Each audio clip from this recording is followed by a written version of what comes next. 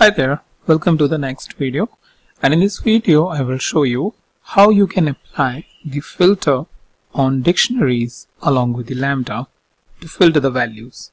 Well, if you have seen my previous video, let me go a little bit up.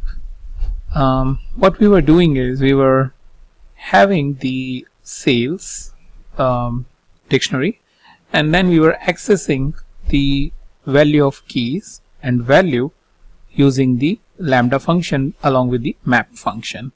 Now what I want to do is utilize the same dictionary and apply the filter. Alright, so sales is what my dictionary is, and what I do is let's say I want to filter the India sales. Alright, is equals to filter lambda x colon x, and then I will specify the country, which is this country equals to and then India, right, comma sales.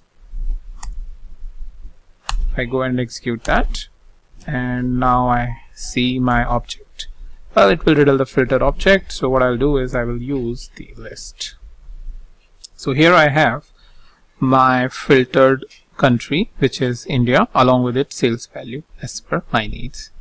Now let's say you do not want this, or you have other requirement that you want to access only those values which are above 200, that means high sales. So high underscore sales is equals to filter and lambda x colon x, sale is your value greater than 200 comma sales.